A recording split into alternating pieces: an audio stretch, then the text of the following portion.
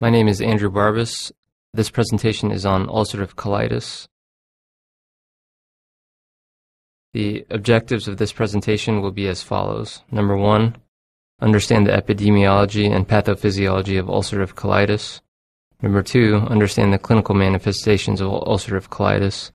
Number 3, understand the diagnostic studies used to establish the diagnosis. And number 4, understand the medical and surgical therapies used in the treatment of ulcerative colitis. We will review the epidemiology, pathophysiology, clinical manifestations, gross and histologic appearance, diagnosis, and medical and surgical management of ulcerative colitis. Let's start with the epidemiology of ulcerative colitis. It is much more common in developed countries and is rare in Asia, Africa, and South America.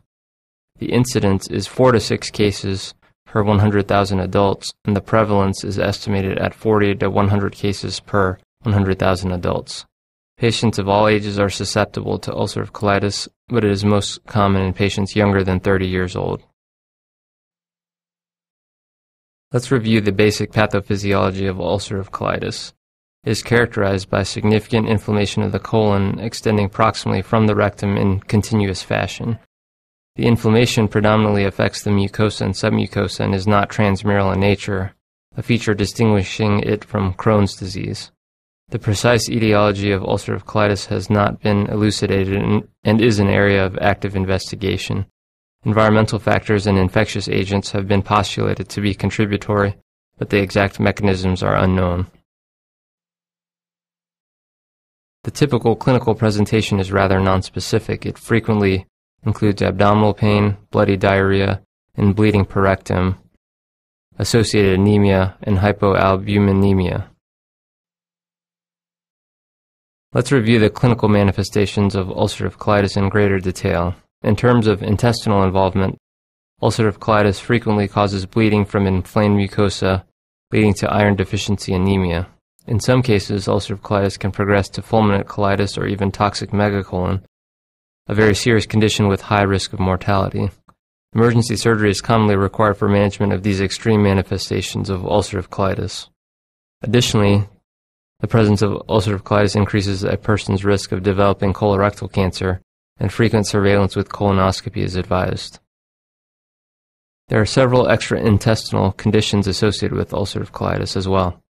Arthritis, ankylosing spondylitis, erythema nodosum, primary sclerosing cholangitis, and uveitis are commonly associated conditions that should be considered when evaluating patients with ulcerative colitis. In ulcerative colitis, the rectum is always involved, with inflammation extending proximally in the colon for a variable extent.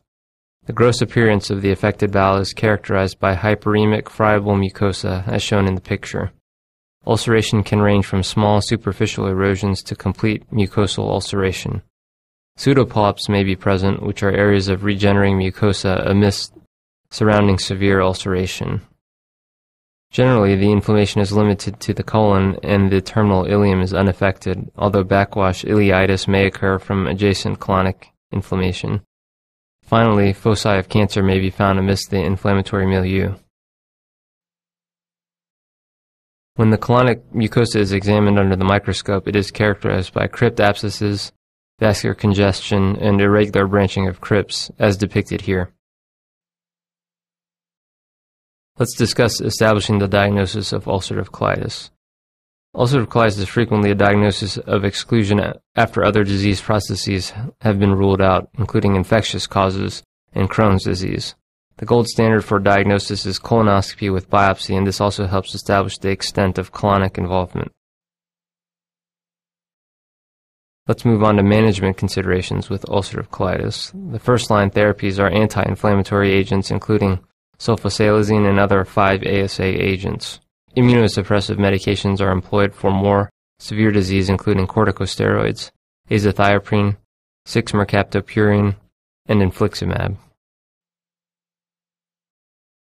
Let's discuss the indications for surgical intervention for ulcerative colitis.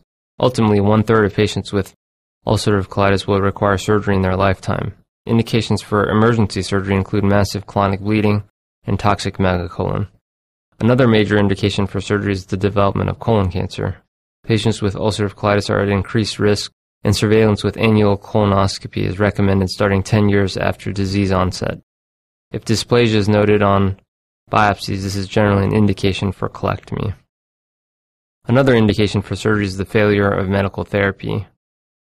This can be defined as a failure to control symptoms, prolonged treatment with corticosteroids, or malnutrition with growth impairment in children. The surgical approach taken depends on the clinical scenario. In an emergency setting such as fulminant colitis or toxic megacolon, a subtotal colectomy with end ileostomy is performed. The focus in this scenario is rapid removal of the diseased colon, which is causing life-threatening complications, and subsequent resuscitation and recovery in an ICU setting. In contrast, an elective procedure for ulcerative colitis generally involves a total proctocolectomy to remove all diseased tissue, including the colon and rectum. Reconstruction is then undertaken by the construction of an ileal pouch to act as a neorectum, with an anastomosis then performed between the ileal pouch and the anus. Alternatively, an endoileostomy can be constructed if preservation of bowel continuity is not a primary consideration. This diagram illustrates the performance of an ileal pouch anal anastomosis. First, the ileal pouch is created using a linear stapler applied to the terminal ileum. Second, the ileal pouch is anastomosed to the anus using a circular stapling device. In summary, ulcerative colitis is characterized by mucosal inflammation extending proximally from the rectum and involving a variable extent of colon.